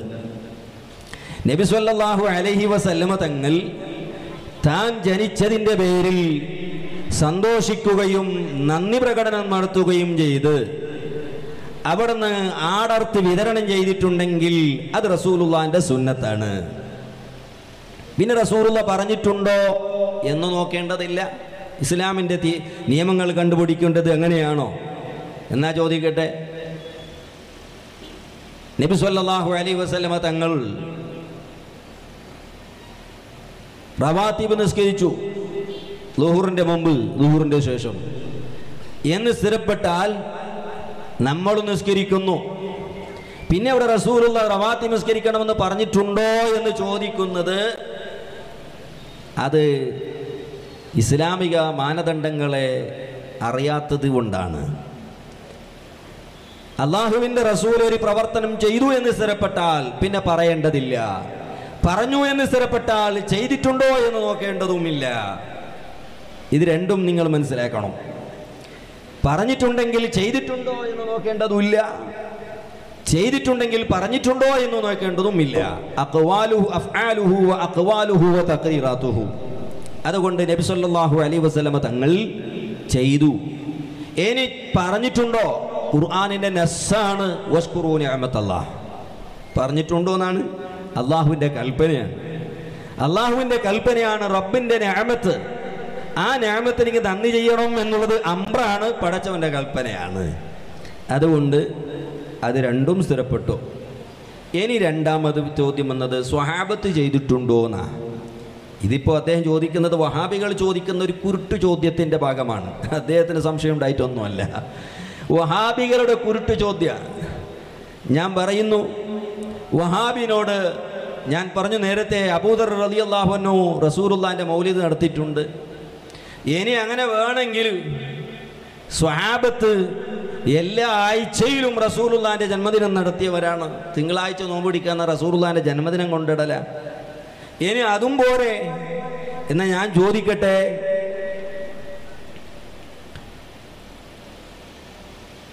ബഹുമാനപ്പെട്ട സയ്യിദുന അലി ഇബ്നു അബീ ത്വാലിബ് റളിയല്ലാഹു അൻഹു, അല്ലെങ്കിൽ ഉമർ ഇബ്നുൽ ഖത്താബ്, അല്ലെങ്കിൽ അബൂബക്കർ സിദ്ദീഖ് തങ്ങൾ അസറിൻ്റെ മുമ്പ് 2 റക്അത്ത് വിത്ർ മറ്റേ റവാത്തിബ് നിസ്കരിച്ചു എന്ന് കാണിച്ചു തരാൻ കഴിയുമോ? അല്ലെങ്കിൽ അബൂ ഹുറൈറ നിസ്കരിച്ചു എന്ന് കാണിച്ചു തരാൻ കഴിയുമോ വഹാബിക്ക്? അള്ളാഹുവിൻ്റെ റസൂലിൻ്റെ ഒരു സുന്നത്ത് സ്ഥിരപ്പെട്ടാൽ പിന്നെ ആ സ്വഹാബി ചെയ്തിനോ ഈ സ്വഹാബി ചെയ്തിനോ നോക്കണമെന്ന് ഏത് ഖുർആനാണ് പഠിപ്പിച്ചത്? ഏത് ആയത്താണ് അങ്ങനെ പഠിപ്പിച്ചത്? അങ്ങനെയാണെങ്കിൽ അള്ളാഹുവിൻ്റെ റസൂൽ റവാത്തിബ് നിസ്കരിച്ചു എന്ന് നമ്മുടെ സ്ഥിരപ്പെട്ടാൽ പിന്നെ അബൂബക്കർ സിദ്ദീഖ് നിസ്കരിച്ചിനോ? അബൂ ഹുറൈറ നിസ്കരിച്ചിനോ? അനസ് റളിയല്ലാഹു നിസ്കരിച്ചിട്ടുണ്ടോ? അല്ലെങ്കിൽ കഅബ് റളിയല്ലാഹു നിസ്കരിച്ചിട്ടുണ്ടോ എന്ന് നോക്കേണ്ട നിയമം പരിശുദ്ധ ഇസ്ലാമിലില്ല. പരിശുദ്ധ ഇസ്ലാമിലില്ല. ഞാൻ ചോദിക്കുന്നു, ആ വഹാബികളോട് ചോദിക്കാൻ വേണ്ടി നിങ്ങളോട് പറയുന്നു, സാധാരണ വഹാബി ചോദിക്കുന്ന ഒരു ചോദ്യമുണ്ട്, അള്ളാഹുവിൻ്റെ റസൂലിൻ്റെ ജന്മദിനത്തിൻ്റെ പേരിൽ നിങ്ങൾ ബിരിയാണി കൊടുക്കുന്നുണ്ടെങ്കിൽ, നിങ്ങൾ ഇറച്ചി പത്തിലുണ്ടാക്കുന്നുണ്ടെങ്കിൽ, ആ ജന്മദിനത്തിൻ്റെ പേരിൽ ബഹുമാനപ്പെട്ട സയ്യിദുന അബൂബക്കറിന് സിദ്ദീഖ് തങ്ങൾ ഒരു ഈത്തപ്പഴത്തിൻ്റെ ഒരു ചെറിയ കഷ്ണമെങ്കിലും വിതരണം ചെയ്തതായി സുന്നികൾക്ക് തെളിയിക്കാൻ കഴിയുമോ എന്നാണ് വഹാബിൻ്റെ ചോദ്യം. ഒരു ഈത്തപ്പഴ കഷ്ണം എങ്കിലും സ്വഹാബത്ത് ആരെങ്കിലും കൊടുത്തിട്ടുണ്ടോ? ഞാൻ തിരിച്ചു ചോദിക്കുന്നു, വഹാബിക്കും നമുക്കും തർക്കമില്ലാത്ത വിഷയമാണ് പെരുന്നാളിന് ബിരിയാണി കഴിക്കുക എന്നുള്ളത്. പെരുന്നാളിന് ബിരിയാണി ഉണ്ടാക്കലും ഉണ്ടാക്കി അടുത്തുള്ള വീട്ടുകാരന് കൊടുക്കലും വഹാബിയും ചെയ്യുന്നു, സുന്നിയും ചെയ്യുന്നു. ഞാൻ ചോദിക്കുന്നു, സയ്യിദുന അബൂബക്കറിന് സിദ്ദീഖ് തങ്ങള് പെരുന്നാൾ ദിവസത്തിന് ബിരിയാണി പോകട്ടെ ഒരു ഈത്തപ്പഴത്തിന്റെ കഷ്ണം ഉമർ അൽ ഖത്താബിനെ വിളിച്ച് കൊടുത്തത് തെളിയിച്ചാൽ പിറ്റേന്ന് നമ്മൾ ഇതും തെളിയിക്കും. പെരുന്നാൾ തെളിയിക്കട്ടെ. ഏതിന്റെ അടിസ്ഥാനത്തിലാണ് വഹാബി പെരുന്നാളിന് ഭക്ഷണം കൊടുക്കുന്നത്, അയൽ വീട്ടുകാരനെ വിളിച്ചു കൊടുക്കുന്നത്? അതൊന്ന് തെളിയിച്ചാൽ അവൻ ബിരിയാണി തെളിയിക്കണ്ട, ഇറച്ചിപ്പത്രി തെളിയിക്കണ്ട, ഒരു ഈത്തപ്പഴ കഷ്ണം അബൂബക്കർ സിദ്ദീഖ് തങ്ങള് പെരുന്നാൾ ദിവസം ഉമർ അൽ ഖത്താബിനെ വീട്ടിൽ കൊണ്ടുപോയി കൊടുത്തത് തെളിയിച്ചാൽ ബഹുമാനപ്പെട്ട അബൂബക്കർ സിദ്ദീഖ് തങ്ങള് റബീഉൽ അവ്വൽ 12 ഈത്തപ്പഴ കൊടുത്തത് ഞങ്ങൾ തെളിയിക്കും. അതുകൊണ്ട് കുരുട്ടു ചോദ്യവുമായിട്ട് വന്നാൽ അതേ കുരുട്ടു ചോദ്യം അങ്ങോട്ട് തിരിച്ചുണ്ടാകും. വഹാബികൾ മനസ്സിലാക്കി പോകരുത്, സുന്നികൾ തൊള്ള പൂട്ടിയവരാണ്, നമ്മൾ തൊള്ള തുറന്നവരാണ് എന്ന്. ഉടുത്ത പിരാന്തൻ്റെ അടുത്ത് ഉടുക്കാത്ത പിരാന്തനാകണം എന്നുള്ള തത്വമുണ്ട്. അതുകൊണ്ട് വഹാബികളുടെ കുരുട്ടു ചോദ്യത്തിന്റെ മുന്നിൽ പിരാന്തൻ ചോദ്യങ്ങൾക്ക് മുമ്പ് അതിനേക്കാൾ പിരാന്തൻ ചോദ്യവുമായി സുന്നികൾ കടന്നു വരും. അതുകൊണ്ട് അടിസ്ഥാനപരമായ ചോദ്യങ്ങൾ ചോദിക്കുക. ഇസ്ലാമികമായിട്ട് വല്ല തെളിവുണ്ടോ? അതിന് തെളിവുണ്ട്. അവസാനം പോയിട്ട് വഹാബി എന്താ പറയറിയോ? ഈദ് മിലാദിൻ്റെ വിഷയത്തിൽ നബാത്തി ഖുത്ബയിലുണ്ടോ എന്നാ ചോദിക്കല്. അവന് പിന്നെ അവസാന ആയത്തും വേണ്ട, ഹദീസും വേണ്ട, നിങ്ങൾ ഓതുന്ന നബാത്തി ഖുത്ബയിൽ ജന്മദിനം നടത്തണമെന്നുണ്ടോന്ന് അവസാനം പോയിട്ടെത്തുന്ന നബാത്തി ഖുത്ബക്ക്. ഇതാണ് വഹാബിൻ്റെ കുരുട്ടി ബുദ്ധി എന്ന് ഞാൻ പറയുന്നത്. അപ്പോൾ ആ മാതിരിയുള്ള കുരുട്ടി ബുദ്ധിയൊന്നും നടത്താൻ നിങ്ങൾ വഹാബികൾ അനുവദിക്കരുത്. പിരാന്തൻ്റെ മുന്നിൽ ഉടുത്ത പിരാന്തൻ്റെ മുന്നിൽ ഉടുക്കാത്ത പിരാന്തനാകണമെന്ന് പഠിപ്പിച്ചത് ഷെയ്ഖുന നെല്ലിക്കുത്ത് ഉസ്താദാണ്. അള്ളാഹു അവിടുത്തെ ദറജ ഉയർത്തി കൊടുക്കുമാറാകട്ടെ. ഉസ്താദ് പലപ്പോഴും നമ്മളോട് പറയും ഉടുത്ത പിരാന്തൻ്റെ അടുത്ത് ഉടുക്കാത്ത പിരാന്തനാകണമെന്ന്. അത് ഇമാം ഗസാലി ഇഹ്യയിൽ പറഞ്ഞതുപോലെയാണ്. കിബിറിൻ്റെ അടുത്ത് അവനേക്കാൾ വലിയ കിബിറനാകണമെന്ന് ഇമാം ഗസാലി ഇഹ്യയിൽ പറയുന്നുണ്ടല്ലോ. ഇതുപോലെ ആ പിരാന്തന്മാരുടെ അടുക്കൽ അതിനേക്കാൾ പിരാന്തൻ ചോദ്യമായി വരുമ്പോഴേ അവർ തൊള്ള പൂട്ടുള്ളൂ.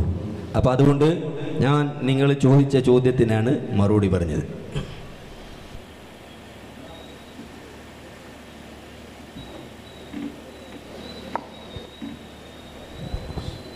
രണ്ടാമത്തെ ചോദ്യത്തിനൊന്ന് വിശദമാക്കിയിരുന്നെങ്കിൽ ഇമാത്തത്തുൽ അദാ അനി ത്വരീഖ് സ്വദഖ ആ റാലിനെ സംബന്ധിച്ച്.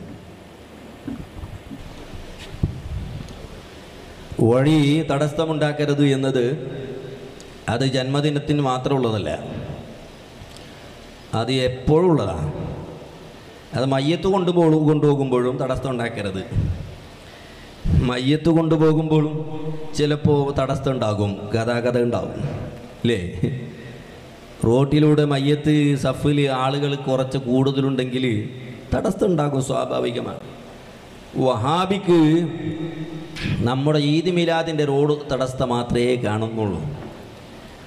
ഇവൻ്റെ സമ്മേളനം നടക്കുമ്പോൾ ഞാൻ പലപ്പോഴും നോക്കിയിട്ടുണ്ട്, സമ്മേളന നഗരിയിലുണ്ടാകുന്ന അവൻ്റെ ആ സമയത്തുണ്ടാകുന്ന ബ്ലോക്ക് അപ്പോഴൊന്നും വഹാബിക്ക് ഇമാത്തത്തുള്ളതായെന്നുള്ള ഹദീസ് ഓർമ്മ വരാറില്ല.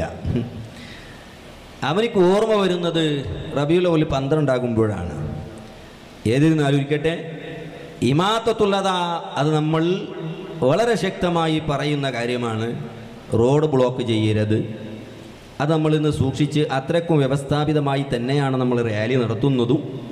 ഇനി എവിടെയെങ്കിലും ജനാധിക്യം കൊണ്ട് ചിലപ്പോൾ ബ്ലോക്ക് ഉണ്ടായാൽ അത് കരുതിക്കൂട്ടി ഉണ്ടാക്കുന്നതൊന്നുമല്ല. അത് പലപ്പോഴും പല കാരണങ്ങളാലും പലപ്പോഴും ഉണ്ടാകും. അതിൻ്റെ പേരിൽ ഈദ് മിലാദിനെ കുറ്റപ്പെടുത്തുന്നത് വിവരക്കേടാണ്.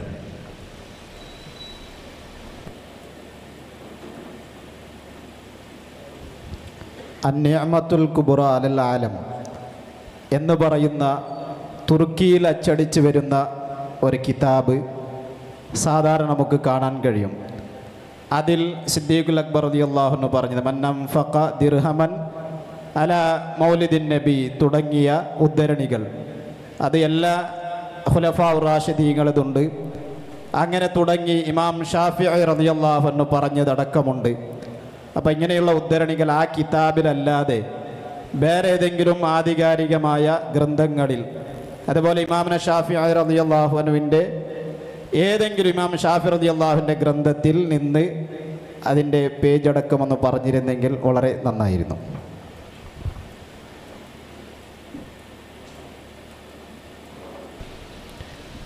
അന്നിഅമത്തുൽ കുബ്ര എന്ന കിതാബിൽ ഇമാം ഇബ്നു ഹജറുൽ ഹൈതമി റളിയല്ലാഹു അൻഹു മൗലിദിൻ്റെ ഒരുപാട് മഹത്വങ്ങൾ പറയുന്നു. നമ്മൾ അത് ശരിയാണെന്ന് അംഗീകരിക്കുകയും ചെയ്യുന്നു. കാരണം വല്ലദീന തബഊഹും ബിഇഹ്സാൻ റളിയല്ലാഹു അൻഹും, ഇഹ്സാനോടുകൂടി പിൻപറ്റുന്ന ആളുകളാണ് നമ്മൾ. പൂർവികരായ മഹത്തുക്കളായ അയിമ്മത്തുകളോട് പൂർണ്ണമായി വിശ്വാസമുള്ളവരാണ് നമ്മൾ. അതുകൊണ്ട് ഇബ്നു ഹജർ പറഞ്ഞിട്ടുണ്ടെങ്കിൽ ഇബ്നു ഹജർ ഒരിക്കലും കളവ് പറയില്ല എന്ന് പൂർണ്ണമായി വിശ്വസിക്കുന്ന ആളുകളാണ് നമ്മൾ. ഇനി ഇമാം ഷാഫി തങ്ങളെ കിതാബിൽ എവിടെയെങ്കിലും ഉണ്ടോന്നാ? അതിൻ്റെ ആവശ്യമൊന്നുമില്ല. ഇമാം ഷാഫി തങ്ങൾ ഇബ്നു ഹജർ തങ്ങൾ പറഞ്ഞ എല്ലാ കാര്യവും ഇമാം ഷാഫി തങ്ങളെ കിതാബിൽ ഉണ്ടാകണമെന്നുണ്ടോ? അങ്ങനെ ഒരു നിയമം ലോകത്ത് എവിടുന്നാണ് ഉള്ളത്? ഈ തുഹഫയിലുള്ള എല്ലാ കാര്യം ഉമ്മിലുണ്ടോ? അല്ലെങ്കിൽ ഇബ്നു ഹജർ തങ്ങൾ ഫതാവുൽ ഹദീസിൽ പറഞ്ഞതൊക്കെ ഇമാം ഷാഫി തങ്ങളെ മറ്റേതെങ്കിലും കിതാബിൽ റിസാലയിലോ ഇഖ്തിലാഫുൽ ഹദീസിലോ ഉണ്ടായിക്കൊള്ളണമെന്നില്ല. അതുകൊണ്ട് ഇമാം ഷാഫി തങ്ങൾ ഇമാം ഇബ്നു ഹജർ തങ്ങൾ ഈ കിതാബിൽ പറഞ്ഞത് ഇമാം ഷാഫി തങ്ങൾ കിതാബിൽ ഉണ്ടാകണമെന്ന് പറയുന്നത് അത് പുതിയൊരു ഉസൂലാണ്. അതൊരു ഉസൂല്, അങ്ങനത്തെ ഒരു ഉസൂൽ ഇസ്ലാമിലില്ല. അത് അടിസ്ഥാനമില്ലാത്ത ഉസൂലാണ്. അതുകൊണ്ട് അങ്ങനത്തെ അടിസ്ഥാനമില്ലാത്ത ഉസൂല് വഹാബികൾക്ക് ഇങ്ങനെ ഉണ്ടാക്കാൻ കഴിയും. എത്ര ഉസൂലാണ് ഉണ്ടാക്കുന്നത്? ഇബ്നു ഹജർ തങ്ങൾ ഒരു കിതാബിൽ ഒരു കാര്യം പറഞ്ഞാൽ അത് ഷാഫി ഇമാമിൻ്റെ കിതാബിൽ വേണം എന്ന് ഏത് ജമുൽ ജവാബിലാണ് ഉള്ളത്? അല്ലെങ്കിൽ ഏത് മുസ്തസ്ഫയിലാണ് ഉള്ളത്? അല്ലെങ്കിൽ ഏതെങ്കിലും ഒരു ഉസൂൽ കിതാബിൽ വേണ്ടേ അങ്ങനെ ഒരു നിയമം? ഇബ്നു ഹജർ തങ്ങൾ പറഞ്ഞ കാര്യമൊക്കെ അത് ഇമാം ഷാഫി തങ്ങൾ കിതാബിൽ വേണമെന്ന് അങ്ങനെ പിന്നെ ഒരു കിതാബ് ഉണ്ടാക്കേണ്ട ആവശ്യമുണ്ടോ? അതുകൊണ്ടിട്ട് അങ്ങനെ ഒരു ഉസൂൽ ഇസ്ലാമിലില്ല. ഇബ്നു ഹജർ തങ്ങൾ അദ്ദേഹം ലോകം അംഗീകരിച്ച ഇമാമാണ്, മഹാനാണ്. അദ്ദേഹത്തിൻ്റെ സബക്കുകൾ, അദ്ദേഹത്തിൻ്റെ സദസ്സിൽ മഹാനായ ഖദർ നബി അലൈഹിസ്സലാത്തു വസ്സലാം ദർസിൽ വന്നിരിക്കുകയും ഇമാം ഇബ്നു ഹജർ തങ്ങളോട് ഖദർ നബി ചോദ്യം ചോദിച്ചത് ഇബ്നു ഹജർ തങ്ങൾ തന്നെ ഫതാവുൽ ഹദീസിൽ രേഖപ്പെടുത്തിയത് കാണാൻ കഴിയും. ചില്ലറക്കാരനൊന്നുമല്ല ഇബ്നു ഹജർ തങ്ങൾ. ഖദർ നബി അലൈഹിസ്സലാം ഇബ്നു ഹജർ തങ്ങളുടെ സബക്കിൽ ദർസിൽ വന്നിരുന്നു. എന്നിട്ട് ഇഷ്കാൽ ചോദിച്ചു ഇബ്നു ഹജർ തങ്ങളോട്. ആ ഇഷ്കാൽ തീർത്തു കൊടുത്ത മഹാനാണ് ബഹുമാനപ്പെട്ട ഇമാം ഇബ്നു ഹജർ ഹൈതമി റളിയല്ലാഹു അൻഹു. അത് സ്വന്തം തൻ്റെ കിതാബ് ഫതാവുൽ ഹദീസിൽ രേഖപ്പെടുത്തിയത് കാണാം. ആ നിലക്കുള്ള വലിയ മഹാനാണ്. അതുകൊണ്ട് അവരോട് പൂർണ്ണമായി നാം വിശ്വാസമുള്ളവരാണ്. അത് തന്നെ നമുക്ക് മതി. ഇബ്നു ഹജർ റളിയല്ലാഹു അൻഹു പറഞ്ഞത് ഇമാം ഷാഫി റളിയല്ലാഹുവിൻ്റെ കിതാബിലുണ്ടോ എന്നല്ല. ആ കിതാബിൽ പറയുന്നത് ഖാലൽ ഇമാം ഷാഫിഈ എന്ന് പറഞ്ഞിട്ടാണ് മൗലിദിൻ്റെ ആ മദ്ഹ് പറയുന്നത്. അപ്പോൾ അത് ഏതെങ്കിലും ഇമാം ഷാഫി റളിയല്ലാഹുവിൻ്റെ കിതാബിലുണ്ടോ പറഞ്ഞെങ്കിൽ പല വഹാബികളും ഞങ്ങൾ ഇങ്ങനെ ഉദ്ധരിക്കുമ്പോൾ ഏതെങ്കിലും ഇമാം ഷാഫി റളിയല്ലാഹുവിൻ്റെ കിതാബിലുണ്ടോ എന്നല്ലാതെ ചിലപ്പോൾ ഇമാം ഷാഫി റളിയല്ലാഹുവിൻ്റെ കാലക്കാരനല്ലല്ലോ ഇബ്നു ഹജർ ഹൈതമി റളിയല്ലാഹു. അതുകൊണ്ടാണ് അങ്ങനെ ചോദിക്കുന്നത്. ഏതെങ്കിലും അങ്ങനെ ഗ്രന്ഥത്തിലുണ്ടെങ്കിൽ ഇമാം ഷാഫി തങ്ങൾ പറഞ്ഞത് തന്നെ അത് ഇമാം ഷാഫി പറഞ്ഞത് ഉമ്മിലുള്ളത് മാത്രമേ ഇബ്നു ഹജർ പറയാൻ പറ്റുള്ളൂ. അങ്ങനെ ഒരു ഉസൂലുണ്ടോ? അത് എവിടുന്ന് കിട്ടിയ ഉസൂലാ? അങ്ങനെ ഒരു ഉസൂൽ ഇസ്ലാമിൽ ഇല്ലല്ലോ. നമ്മുടെ ഉസൂലിൻ്റെ ഏതെങ്കിലും കിതാബിലുണ്ടോ? അതുകൊണ്ട് ഇമാം ഷാഫി തങ്ങൾ ഉമ്മുലി പറയാത്ത എത്രയോ കാര്യങ്ങൾ പിൽക്കാലത്ത് വന്ന ബഹുമാനപ്പെട്ട ഇമാം മാവർദി തങ്ങളുടെ അൽ-ഹാബിൽ കബീറിൽ നോക്കിയാൽ കാണാം, ഇമാം ഇമ്രാനിയുടെ കിതാബുൽ ബയാനിൽ കാണാം. അതുകൊണ്ട് ഇമാം ഷാഫി തങ്ങളുടെ എത്തിക്കപ്പെട്ട മത്ബൂ ആയ കിതാബിൽ ഇല്ല എന്നതുകൊണ്ട് അത് ഇമാം ഷാഫി തങ്ങൾ പറഞ്ഞതല്ല എന്ന് ആ നിലക്ക് തെളി പിടിക്കുന്നത് അത് കണ്ണുപൊട്ടൻ്റെ ഖിയാസാണ്.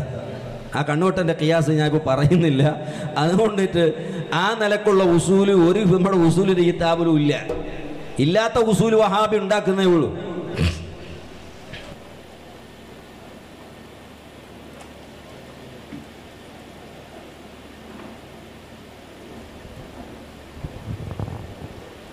അതേപോലെ മറ്റുള്ള ഉദ്ധരണികൾ സിദ്ദീഖുൽ അക്ബർ റളിയല്ലാഹു അൻഹു പറഞ്ഞത്, അതേപോലെ ഉമർ ഇബ്നുൽ ഖത്താബ് റളിയല്ലാഹു അൻഹു പറഞ്ഞത്, ഇതൊന്നും മുൻഗാമികളായ ഇബ്നു ഹജർ അൽ-ഹൈതമി റളിയല്ലാഹു അൻഹുക്ക് മുൻഗാമികളായ ആളുകൾ രചിച്ച ഒരു ഗ്രന്ഥത്തിലും കാണാതെ ഇബ്നു ഹജർ അൽ-ഹൈതമി റളിയല്ലാഹു അൻഹു മാത്രം ഉദ്ധരിക്കുമ്പോൾ അത് എങ്ങനെയാണ്, ഏത് കിതാബിലാണ് എന്ന് ആരെങ്കിലും ചോദിച്ചാൽ അത് പറയേണ്ട ബാധ്യത സുന്നികൾക്ക് ഉണ്ടാകുമെന്ന് ഞാൻ വിചാരിക്കുന്നു.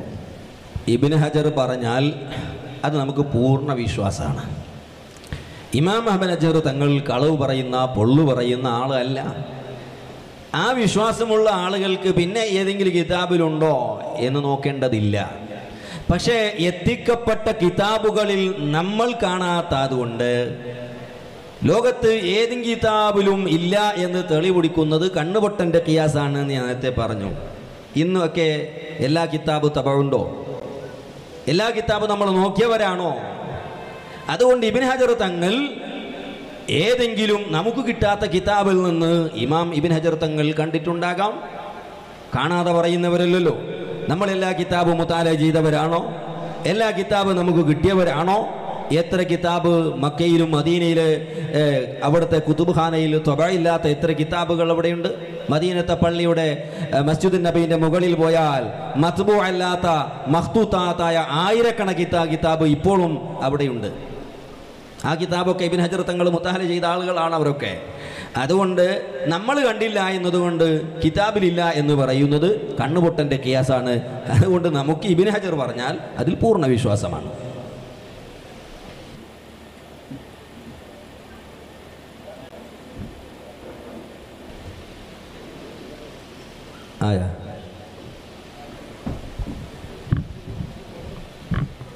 അസ്സലാമു അലൈക്കും. ഷാവുൽ ഹമീദ് KGN ദാവ കോളേജാണ്. ഖുൽ ബി ഫദ്ലില്ലാഹി വബിദാലിക ഫല്യഫ്റഹു വബിറഹ്മതിഹി വബിദാലിക ഫല്യഫ്റഹു എന്നുണ്ടല്ലോ. അവിടെ ഫദ്ലിക്ക് ഖുർആൻ എന്ന തഫ്സീറും റഹ്മത്തിനിക്ക് ഹബീബായ റസൂലുള്ളാഹി സ്വല്ലല്ലാഹു അലൈഹി വസല്ലമ കൊടുത്ത തഫ്സീറാണ് കണ്ടിട്ടുള്ളത്. അപ്പോൾ ചിലരുടെ വാദം ഖുർആനും ഹബീബായ റസൂലുള്ളാഹി സ്വല്ലല്ലാഹു അലൈഹി വസല്ലമ തങ്ങളെ ഒരിടത്ത് തന്നെ സന്തോഷിക്കാൻ പറയുമ്പോൾ ഖുർആൻ ഇറങ്ങിയതും ഹബീബായ തങ്ങളുടെ ജനനവും ഒരുപോലെയാകണ്ടേ, ഒരേ ദിവസത്തിലാകണ്ടേ? അപ്പോൾ ഹബീബായ റസൂലുള്ളാഹി സ്വല്ലല്ലാഹു അലൈഹി വസല്ലമ തങ്ങളുടെ ജന്മദിനം, അതായത് പിന്നെയും അവിടെ ഒരു ചോദ്യമുണ്ട്. ഹബീബായ തങ്ങൾക്ക് നുബുവത്ത് കിട്ടിയത് ഖുർആൻ മുഖേനയാണ്. ആ ഖുർആൻ ഇറങ്ങിയത് റമദാനിലാണ്.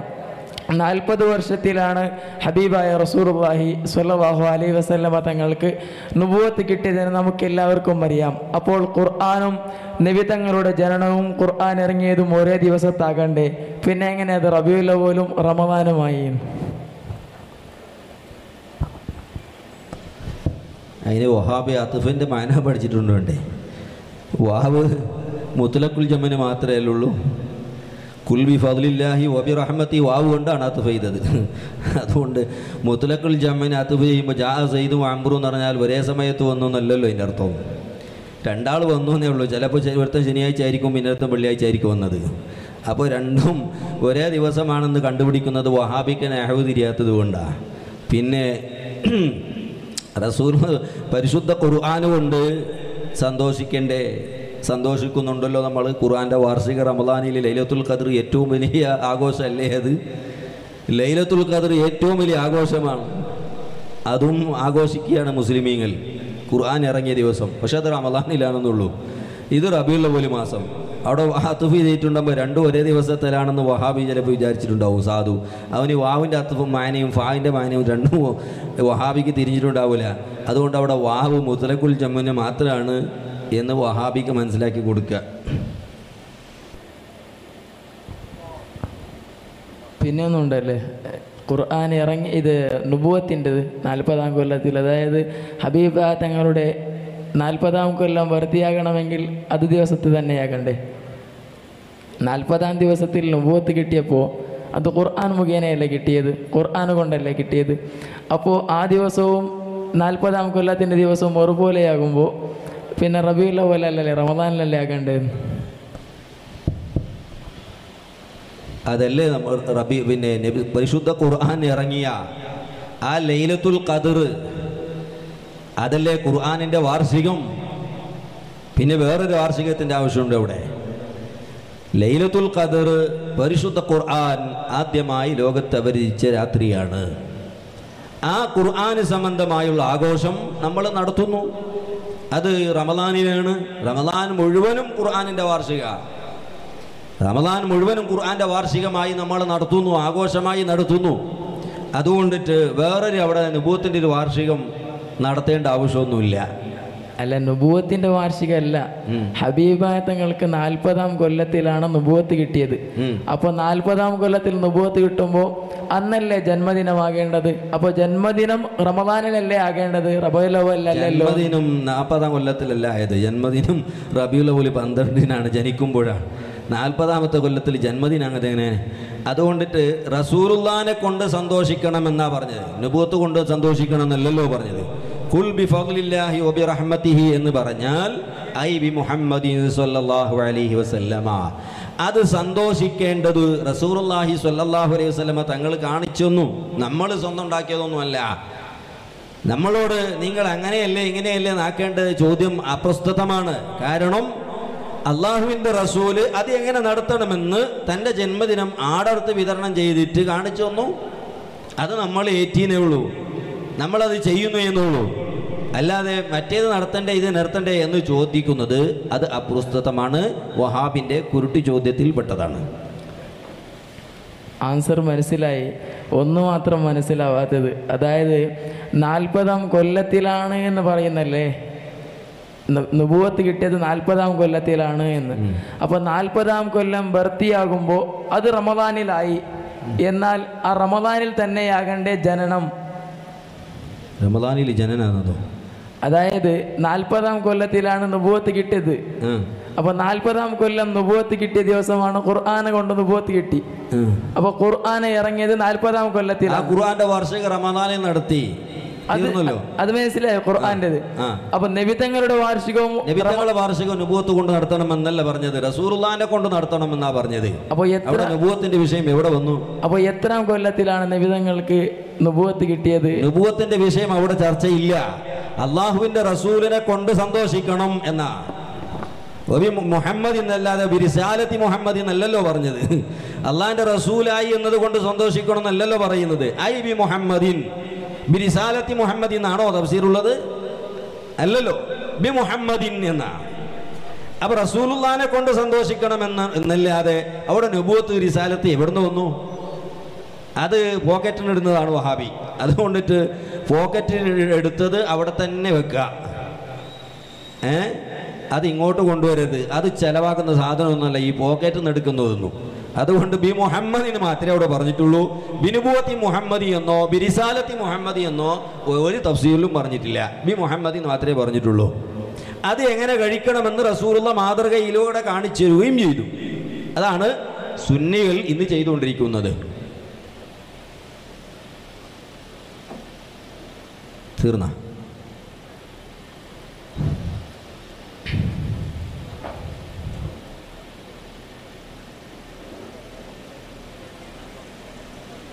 കാലായി മതിയല്ലേ?